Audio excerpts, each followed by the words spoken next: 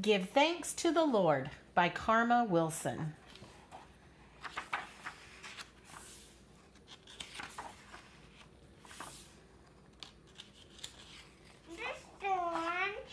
Yep, this is the one. It is good to give thanks to the Lord. Friends and family here at last. Hugs and kisses all around. Everybody says hello. Laughter makes a merry sound. The day is lovely, cool, and bright. Our house is filled with noisy cheer. A perfect day for giving thanks as we all gather here. It is good to give thanks to the Lord.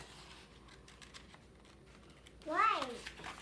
To the Lord. Yes, listen. What's the Lord? Outside, the leaves are piled high, red and yellow, golden brown.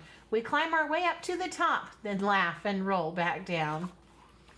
We shiver in the autumn breeze. It's blowing in a gusty storm. We're called into the cozy house for cider, sweet and warm. The house fills up with tempting smells, turkey, stuffing, yummy pies, and just when we can't wait much more, it's ready, Mama cries. We all sit down, we all join hands, our heads are bowed as we say grace. We give our highest praise to God and feel Him in this place. It is good to give thanks to the Lord. Food and fun and family, all the wonderful things I see. God has given these to me. I'm just as grateful as I can be. The table makes a lovely sight. The food is good. It tastes just right. I savor every single bite. I feel so full of love tonight.